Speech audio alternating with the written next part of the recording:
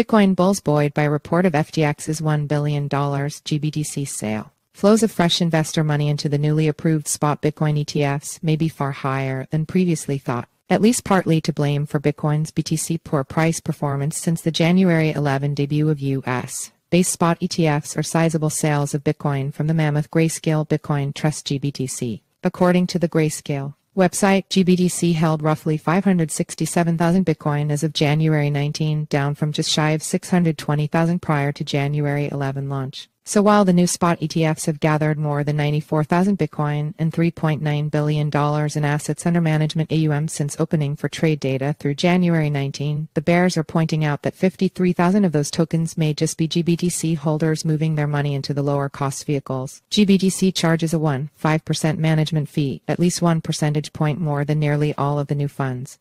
A CoinDesk story Monday morning, however, reported the bankruptcy estate for failed crypto exchange FTX as having sold the entirety of its 22 million shareholding of GBTC, the equivalent of almost 20,000 Bitcoin, for nearly $1 billion. The news means a couple of things, both of which on first glance appear bullish. First, more than one-third of the selling of GBTC was due to one non-economic actor. Second, there was nearly $1 billion more of fresh investment into the new spot ETFs than previously thought. $1 billion of GBTC sales was the FTX estate, which means the inflows we have seen into the new ETFs was not merely recycled funds from GBTC, said Swan Managing Director Stephen Lubka, summing the information. For now at least, the sellers of Bitcoin continue to have the upper hand, with the price Monday afternoon lower by 2.8% over the past 24 hours to $40,400.